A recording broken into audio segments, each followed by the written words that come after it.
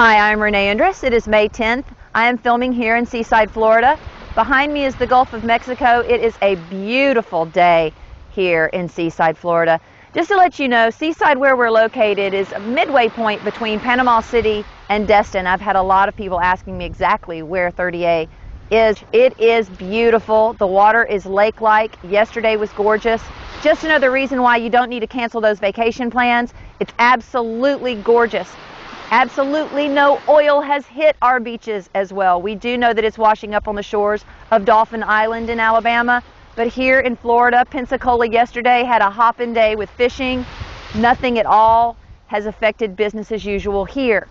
In about an hour, again, the guys are going to come down and put out their umbrellas and their chairs, and the tourists are going to come down and enjoy themselves. Please don't miss out. The weather has been gorgeous. The breeze is amazing.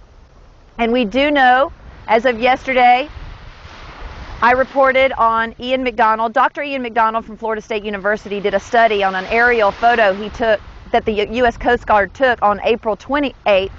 He analyzed that photo and saw that actually 1.1 million gallons are spilling into our Gulf every single day. That's 26,500 barrels every single day that have been spilling out into our Gulf waters since April 20th. They finally reported on that this morning on NPR, but we broke it yesterday, just so you know. I appreciate you guys watching, and also today I'm going to be going to a sheriff, Walton County sponsored training program, so that when if this oil starts to wash up on our beaches, we mere mortals will know how to handle it when it gets here. Again, no reason for guys to panic, no reason at all for anyone to get alarmed. It is just a proactive part on the Sheriff's Department, who has done a wonderful job being proactive in this community. We so appreciate you, Sheriff Atkinson, and all the things that you're doing.